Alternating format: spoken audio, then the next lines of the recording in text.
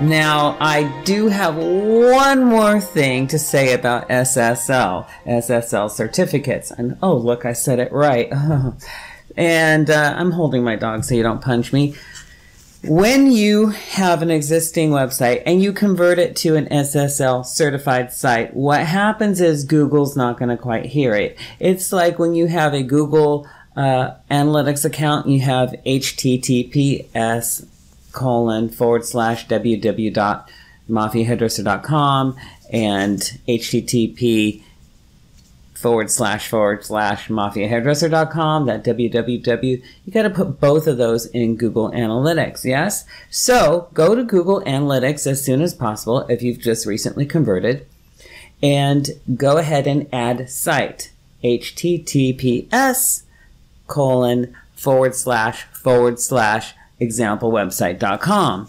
And then go ahead and verify. Now it's super easy to verify because you start clicking verify, verify, verify. It should automatically say, yes, the site is yours. We believe it's you. It's okay, because it will go under your original URL.com analytics format in Google Analytics. Okay, so that was it. Nothing too crazy, and the more you go into analytics, the better. So I'm forcing you to do something that's kind of a little techie, but super easy to do.